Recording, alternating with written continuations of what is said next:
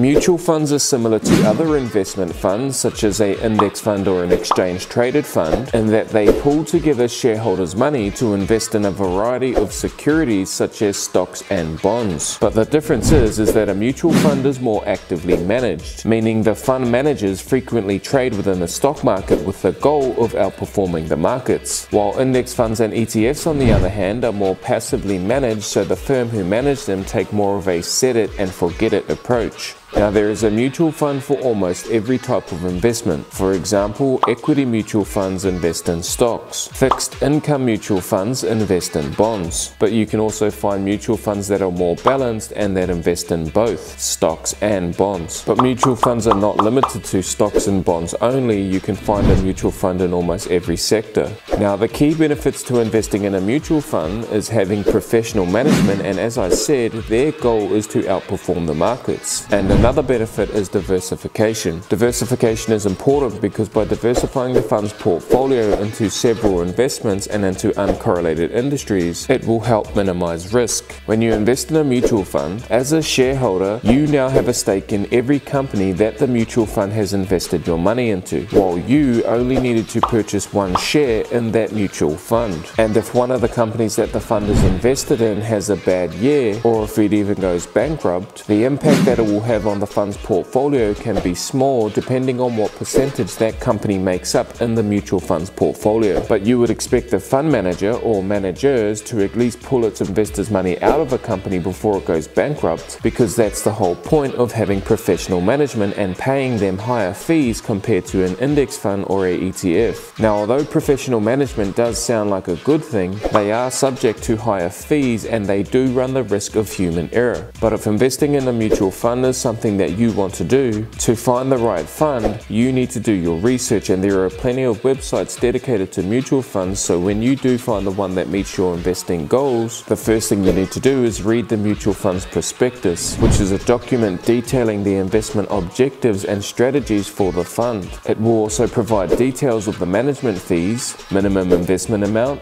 performance history, risks, and any other important information that you need to know. So if you do decide to purchase shares in a mutual fund, by owning shares you now participate in the fund's gains and in their losses. But no matter how big or small the gains and losses are, the fund manager still collects his fees during the good times and the bad. So if it doesn't do well over time, the fund manager's fees will add to lower returns. Management fees aren't the only fees involved in mutual funds. They also have transaction fees which they charge to their shareholders every time they make a trade. So how do you make money from investing in a mutual fund with all those added fees? Well, if the management does what he's supposed to do, his goal would be to outperform the market by allocating the fund's money to companies that will do well in the short and in the long term. And if that's the case and the investments made do well, it can lead to the mutual fund shares appreciating and going up in value. So you, the shareholder, have the option of selling your shares for a profit.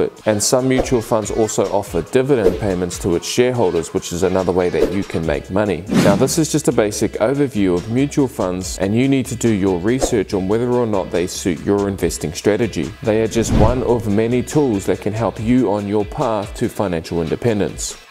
Mutual funds are more for wealthy investors that have a specific strategy.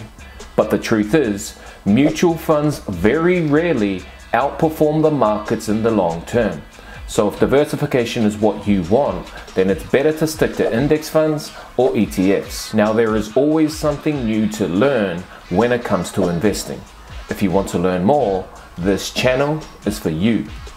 On this channel I discuss all things investing, whether that's in the stock market, my views on cryptocurrencies, or how you can start a business of your own. Like, comment and subscribe to this channel. For more videos on all things investing, subscribe to this channel.